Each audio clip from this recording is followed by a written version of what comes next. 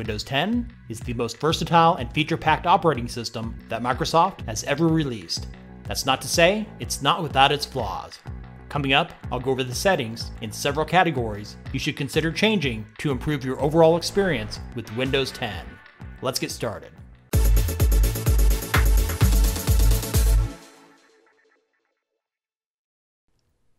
In Windows 10, there are two user interface options to access settings.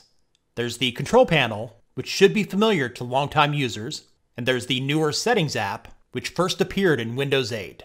Since Microsoft is very slowly phasing out the Control Panel, I'll show you how to navigate to each of these settings in each segment, either using the Settings app or the search box located in the taskbar.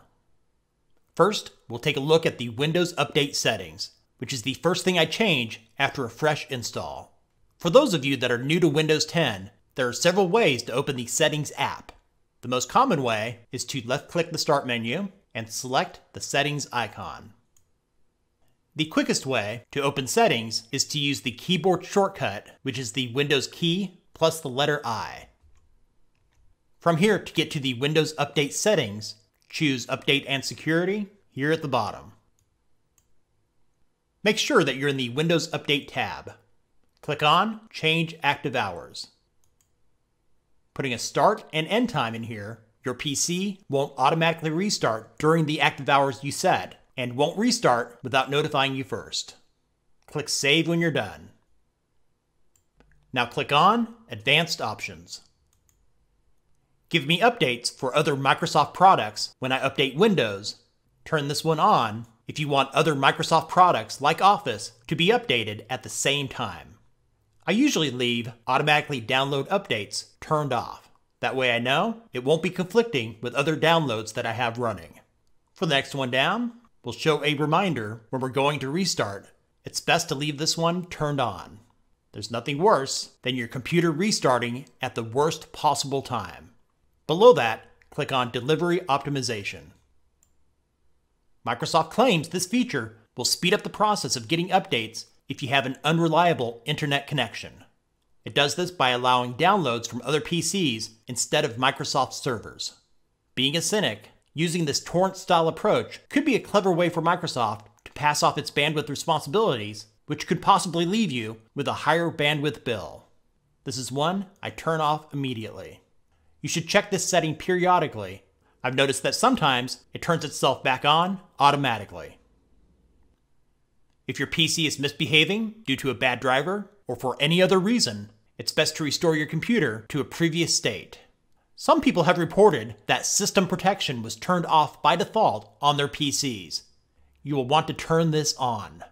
For this one, go to your search box and type Restore Point. Click on Create a Restore Point. You should be in the System Protection tab.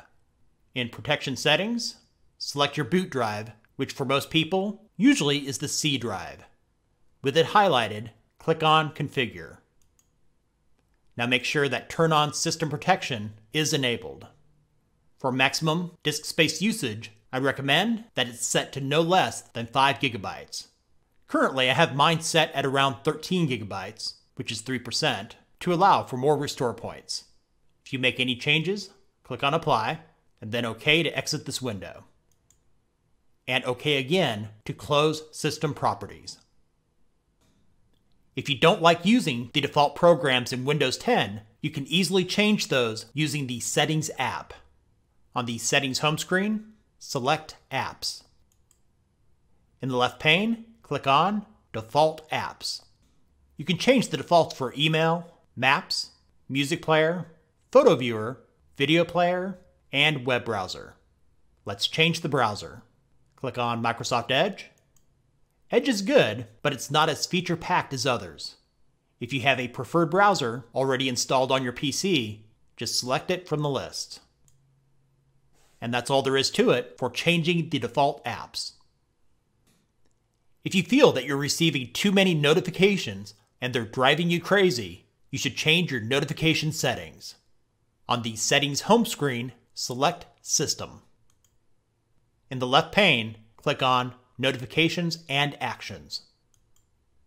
Scroll down a bit, For the general notification settings, I turn off all of these listed, except for get notifications from apps and other senders.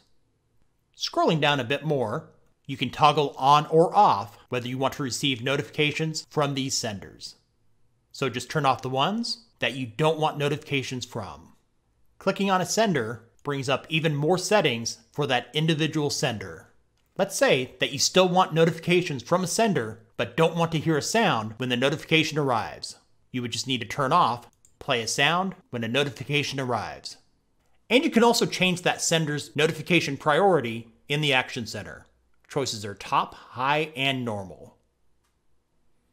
By default, Microsoft will hide certain files, folders, and file extensions. If you want to make those visible, type Hidden Files in the search box. Click Show Hidden Files and Folders. You should be in the View tab. Down in Advanced Settings, toggle on where it says Show Hidden Files, Folders, and Drives. And then uncheck Hide Extensions for known file types. When you're done, hit Apply, and then OK to close out the window. If you're ever forced to restart your PC due to excessive lag to clear out the system memory, Windows will automatically reopen the programs that weren't shut down prior to rebooting. Doing so will tie up resources when your system restarts. There's a better way. On the Settings home screen, click on Accounts. Select Sign In Options in the left pane. Now scroll down to the Privacy section and toggle off where it says Use my sign-in info to automatically finish setting up my device and reopen my apps after an update or restart. Having this turned off, you can just open up the programs that you need after your system has loaded. In this video, I've been showing you how to navigate to a few of the settings using the search box, which Microsoft calls the Cortana search box. If you're looking to free up more space on your taskbar, right-click in any of the empty space, move your cursor up to Cortana. You have three choices. Show Search Box is the active setting. Show Cortana Icon will remove the search box, leaving the Cortana icon. And selecting Hidden will completely remove Cortana from your taskbar. You can still search by right-clicking the Start menu and selecting Search. While we're on the subject of Cortana, let's dive into those settings. Select the Settings icon. Turn off Let Cortana Respond to stop it from always listening. And if you don't want Cortana on your lock screen, turn off Use Cortana even when my device is locked. Windows 10 is the most invasive operating system in terms of privacy that Microsoft has ever created. But there are ways to reduce what information they have on you. In the Settings app, select Privacy. In the General Settings, there are 4 switches. Just turn them all off. You don't need any of these turned on for your system to run properly. I'll go over some optional settings that you might want to turn off. In Speech, Inking, and Typing, you can turn off Speech Services and Typing Suggestions. Read the Getting to Know You description to determine if this is something you want to do. In Location, leaving Location Service on will allow apps to access your location. Scrolling down the page, you can choose which apps have access to your location. Back in the left pane, selecting Account Info, you can choose whether to allow apps to have access to your account information, along with which individual apps get access to that information. If you run into any issues with these optional settings after making any changes, just switch them back. There may be times when you get a new PC or hook up a new monitor that the scaling is out of whack on your screen, where the text, programs, and icons are quite a bit larger than you would like. If you've had this happen, you will want to change this immediately. The easiest way to do this is to right-click on your desktop and select Display Settings. On the screen, scroll down and find Scale and Layout. Where it says Change the size of text, apps, and other items, select the drop-down arrow. Start out at 100%. If your vision is not so great, it might be better for you to increase this to a larger percentage. And while we're here, you might as well turn on the nightlight. Your eyes will thank you later. Going into the nightlight settings, you can adjust the color temperature and set a schedule of either sunset to sunrise or set your own hours. Now let's look at the personalization settings that make Windows 10 easier to look at. Once again, right-click on your desktop and select Personalize. In the left pane, select Colors. Here you can choose to automatically pick an accent color based on your background, or choose one of the many colors listed below.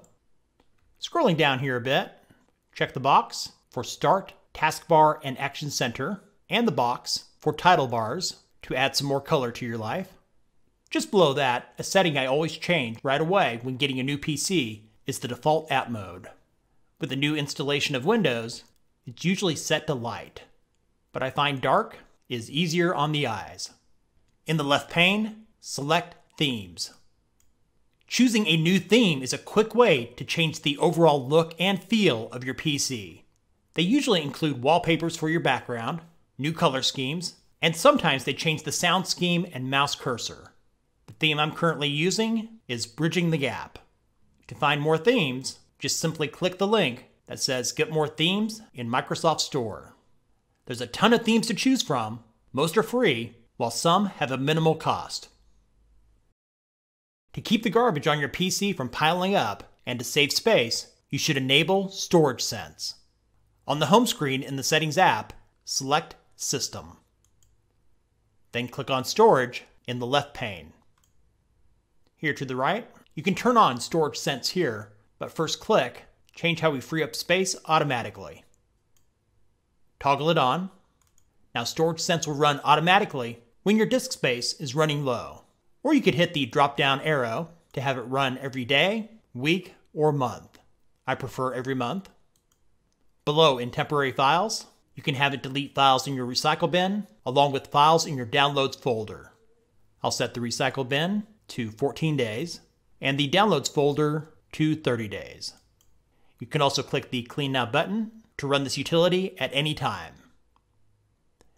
If you don't want to use the Microsoft OneDrive storage app, which comes pre-installed in Windows 10, there is no quick and easy way for the average user to uninstall it.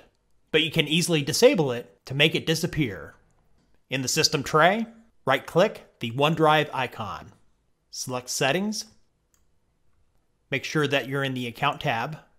I don't plan to unlink OneDrive, but if you do, click Unlink this PC. To the left of the Account tab, select Settings. If you don't plan to link another account with OneDrive, you would want to uncheck the box to the left of Start OneDrive automatically when I sign into Windows. Also, depending on your situation, you may want to uncheck both boxes here in Notifications. You most likely are familiar with the User Account Control security feature that helps to prevent unauthorized changes to the operating system. Lately, I've seen articles on popular technology websites showing how to disable the User Account Control. I highly recommend that you don't disable this feature. It's an added layer of security. Yes, the nag screen can be annoying, but it's better than the alternative of having your PC compromised. Type UAC in the search box. Click Change User Account Control Settings. If you have the slider set to Never Notify, you should probably change the setting right now, unless you're looking for trouble. The lowest setting I recommend is the default. But if you tend to install a lot of new software and visit unfamiliar sites, it would probably be best if you chose the highest setting. Better safe than sorry, as they say. When you're done making your changes, click on OK. Thanks for watching. Give this video a thumbs up if it's useful for you. What settings do you change immediately when setting up your new PC? Let us know about it in the comments. If you haven't done so already, be sure to share this video with others, subscribe, and ring the bell notification icon so you don't miss out on the latest tech-related stuff from Tech Gumbo.